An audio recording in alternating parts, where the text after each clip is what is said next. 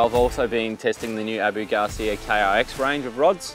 So some of the key features with the KRX range is the new K guides. They're anti-tangle, so it's a small thing to add to a rod, but once you use one with these guides, it's very hard to go back to the old traditional style rod, simply because of tip wraps, just constantly having to go to your rod tip or your second eyelet and untangle your line.